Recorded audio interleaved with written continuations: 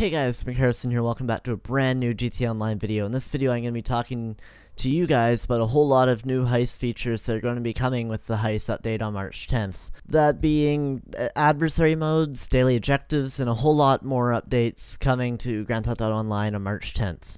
So this is going to be just an good old-fashioned review of the Rockstar Newswire they updated today. Like I said, telling us about new game modes, updates that are going to be coming alongside Grand Theft Auto Online Heists. This is going to be a very broad video. I might go into a little more detail and specifics later, and I'm going to be going over everything in this article. So with that out of the way, guys, let's get started. Next week, Heists will deliver a brand new gameplay experience to GTA Online, offering players the chance to team up to take down big scores. Alongside this massive new gameplay, massive new addition, comes a range of new features and enhancements to make the entire GTA Online experience bigger and deeper.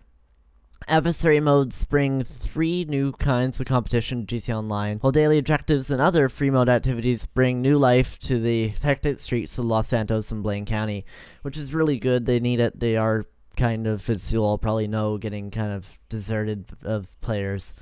That continues on to say, here's a rundown of some of the new features and additions launched next week alongside Heists that will continue to expand and augment the world of Grand Theft Auto Online. New adversary modes. These brand new player versus player modes will bring a range of intense, new competitive challenges to GTA Online.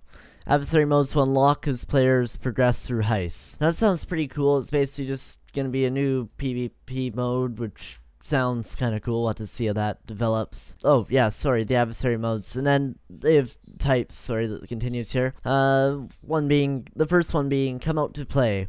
A team of heist runners just trying to make it home, and a team of hunters out for blood. Runners are well armed but limited to movement by foot, while the opposition wield free aim shotguns and ride motorbikes or ATVs. Hunters must stay on their bikes and have access to unlimited lives, while the runners just have 1 life but all their weapons available to pick off the hunters at will. The next one being siege mentality. Up to 4 players stand their ground, outnumbered but not outgunned, as they fight to survive against up to 6 determined attackers in a location defense mode, GTA style. Attackers have unlimited lives but fight only with sawn-off shotguns. Defenders have full use of their weapons. This does sound pretty interesting. I will be trying all these game modes out and probably have videos on them up on the channel when GTA Heists come out.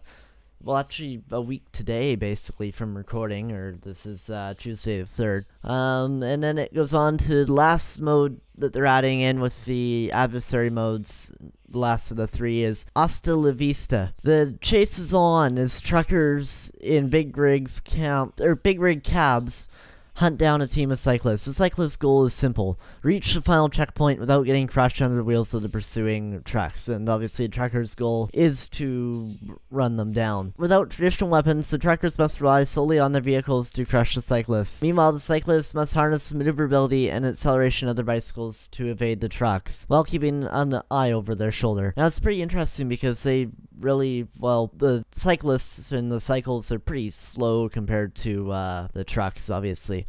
And if one of the cyclists reaches the checkpoints, the cyclists win. If all of the cyclists are terminated, the truckers prevail. That's kind of like the Top Gun missions that are currently in GTA, only with fighter jets. And so now we move on to the daily objectives, which are my favorite part from what I've seen so far in this update and what they've put in the newswire. Daily objectives. The Los Santos daily hustle just got a little more lucrative. Whether you tend towards jobs or free-form activities, daily objectives will give you a rotating series of challenges to take on for GTA rewards, or GTA dollar rewards, sorry. With 3 new objectives per day, players can stack up challenges over consecutive days to earn bonuses of up to $500,000. Bravo to Rockstar for finally making it somewhat easier, hopefully, to make money in GTA. It is, as you know, pretty bad and not very easy to, that's for sure. And lastly, new free mode activities. You and your fellow players also have new opportunities for cash and RP rewards with new activities added to the world of free mode. Now that sounds pretty cool. I'm excited for that. Be on the lookout for calls from Lester who may need your help to distract the cops in a specific area while Lester's accomplices finish their criminal business.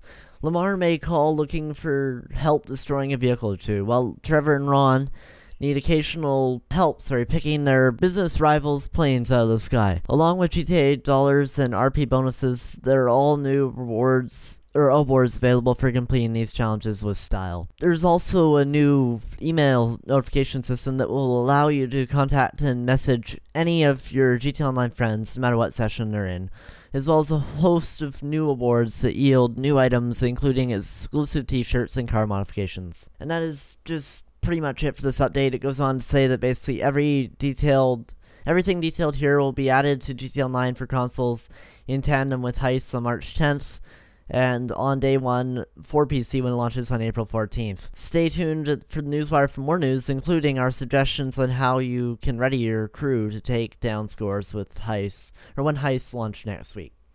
So that's pretty much about it for this video, guys. That's awesome. New daily objectives. I can't wait for that. And basically, that's going to be very exciting. Give us lots of new things to do alongside Grand Theft Auto Online Heists, which are obviously the main attraction. I am excited, as I've made it known before. The hype for Heists and all these activities is real.